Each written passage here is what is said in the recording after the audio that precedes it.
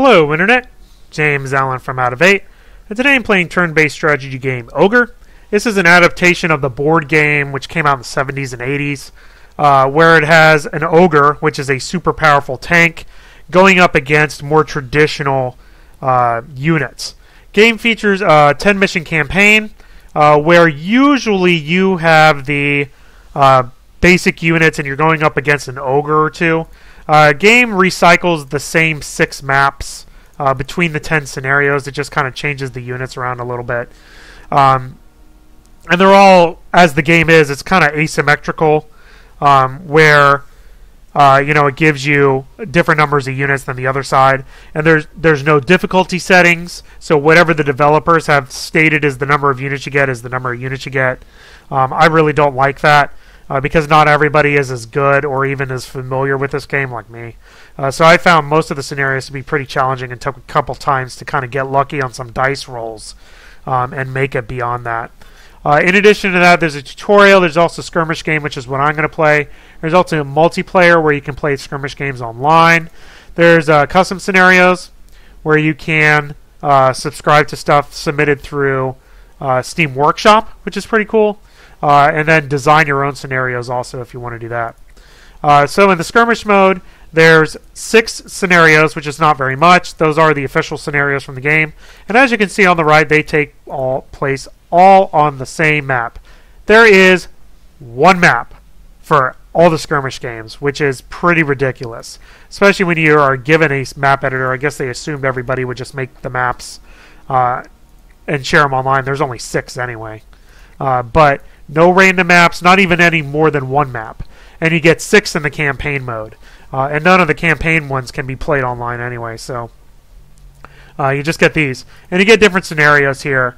I'm just going to do the Mark III attack, which is the pretty kind of introductory one, I think. So we'll create the game.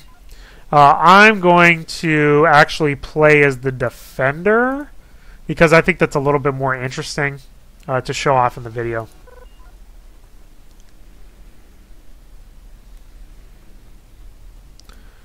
Alright, so what I have to do is put a command post. What I want to do is defend the command post and not allow him to come in and leave the map.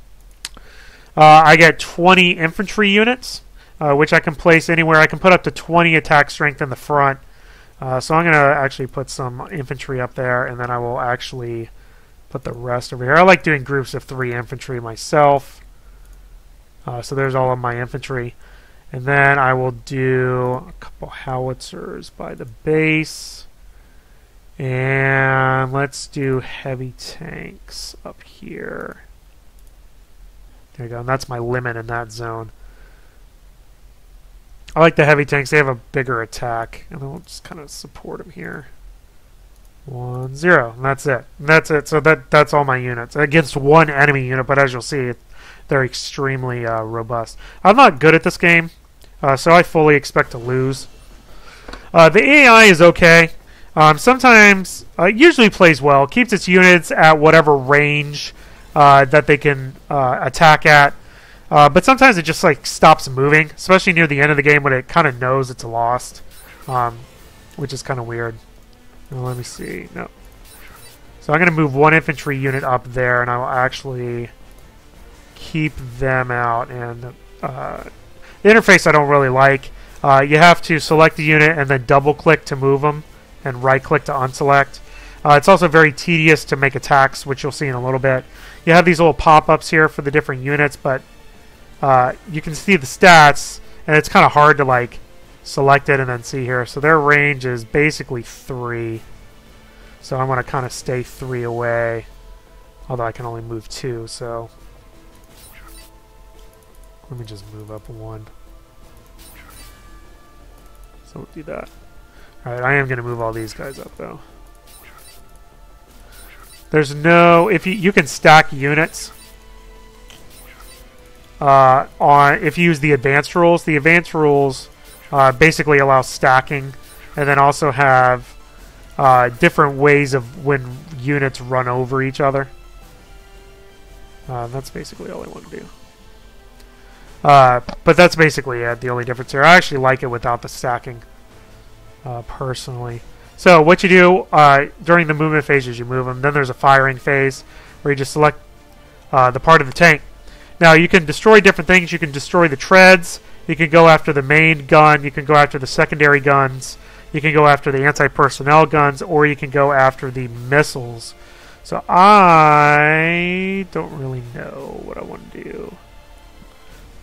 I'll try to get the treads, I think. So you have to click on it and then select the unit and then go down here to fire. So anytime I roll a 5 or above, it causes 2 damage. Which I actually turn the thing off so it turns off animations. So it actually happens faster. So I actually don't know what happened. But they lost 1 tread, so that's something to each infantry unit. So that's actually, I got really good rolls out of there. A lot of the game is luck. Again, I turned the things off. They moved and then they attacked both of my infantry units. So I actually might turn those back on. I was doing it just to speed up gameplay a little bit. So I'm going to move those guys right next to him. No. This is gonna drive me nuts. So let me skip that. That's the problem. It's either all or nothing in terms of animations.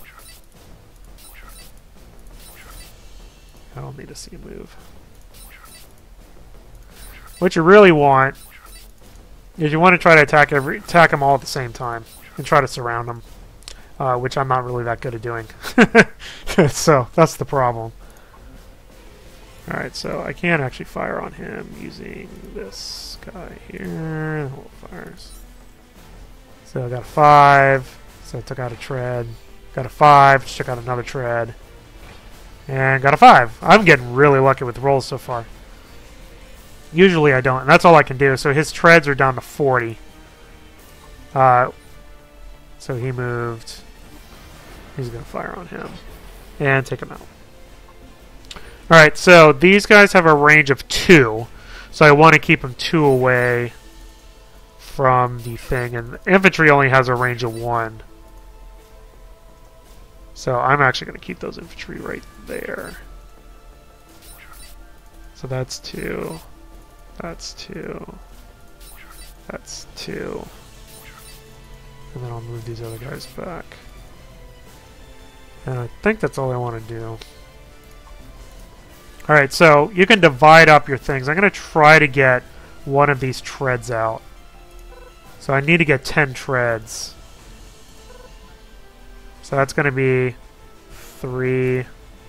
Those will be 4. Gosh, I'm going to have to do basically everything. Yeah, I'm going to have to do everything. Nope.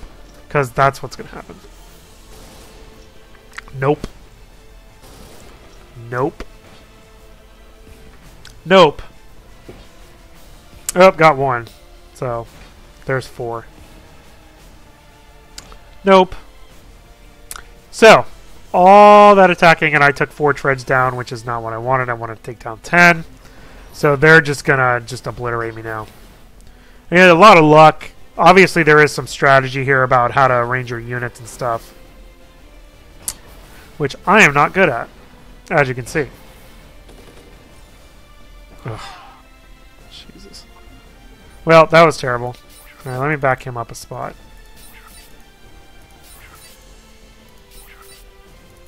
Put him over there. 2 away, 2 away. I have like no units left. What's the range on this? 8. So they're not even ready yet. Alright. Well. I need 4 of the treads. Let me do the infantry.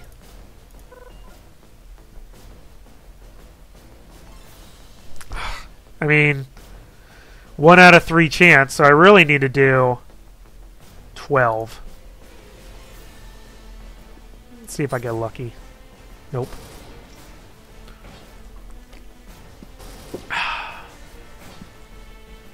Yeah, there's 1.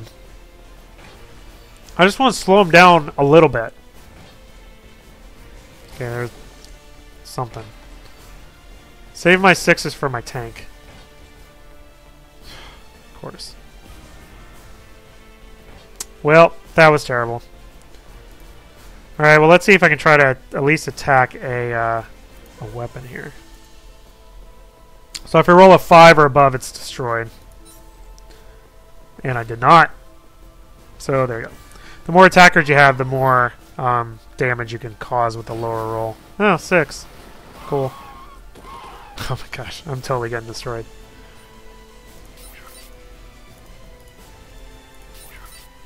And 2 away. Oh, no, he's disabled.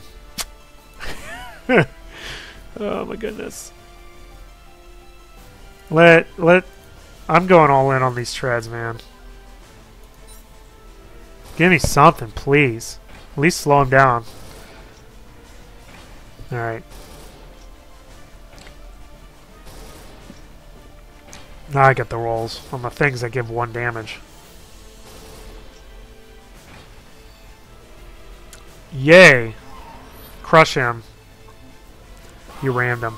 Oh, 6, 5. Cool. Yeah. Yep. Yep. Yep. Yep. Yeah. So, that's it. I lost all my units.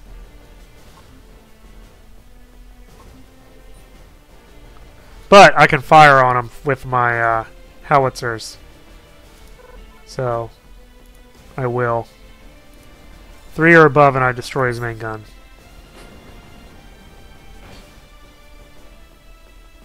Which I didn't do. He's just trucking along.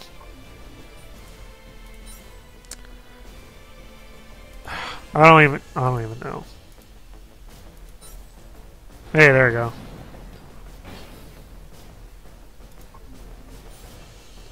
I mean, he's gonna escape. Yeah. Command post and at least 30 points of attack strength survive Ogre destroyed. That ain't gonna happen.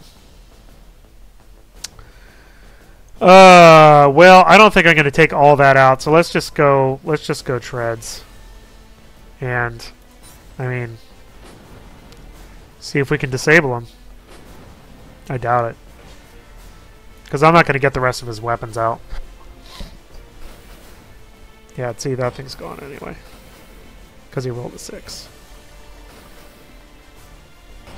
Oh my gosh. Oh, yeah, with a 3. There we go, that's Ogre. That's me completely getting dominated by the AI.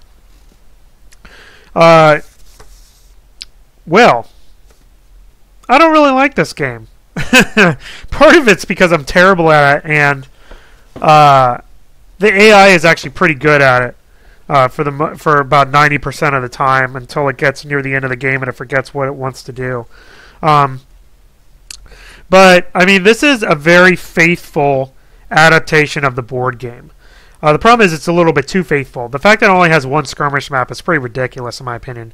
They could have done some random maps. They could have done just some maps other than the 6 that they put in the campaign mode for skirmishes that are kind of the way the game is supposed to be played instead of, you know, the scenarios in the campaign.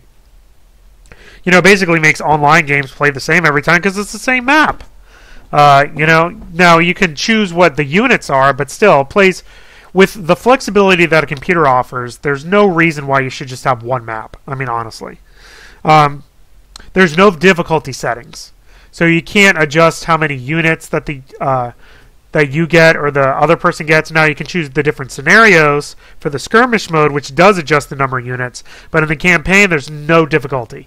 So it's as difficult, and you get as many units as they say, and there's no way you can adjust that up or down, which is pretty ridiculous also. The game does have a scenario editor, but again, the fact that they include 1 skirmish map and have no random maps is pretty ridiculous. The interface is not great. It's very tedious to move units. When you stack units, you can't move an entire stack at a time. You have to arduously select stacked units. So that's no good either. Very slow unless you turn all the animations off, moving everything around.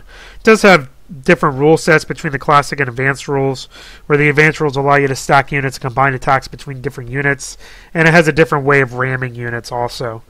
You know, other than the Ogre, you have infantry, light tanks, heavy tanks, and all that stuff. So not a huge selection of units. Basically, they just move different amounts, have different weapon capabilities and stuff. You do have to worry about terrain on the maps that have terrain, which is not the skirmish map. I do like how it displays the odds of being able to take out a thing. And I like the idea of the game. I like the asymmetrical idea of the game. I just think that this is a very bare bones adaptation of it. If you like the board game Ogre, I think you'll like the computer game Ogre.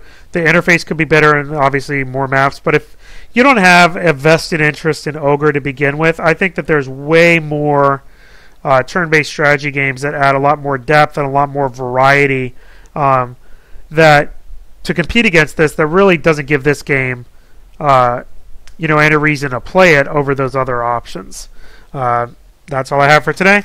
Until next time, bye now.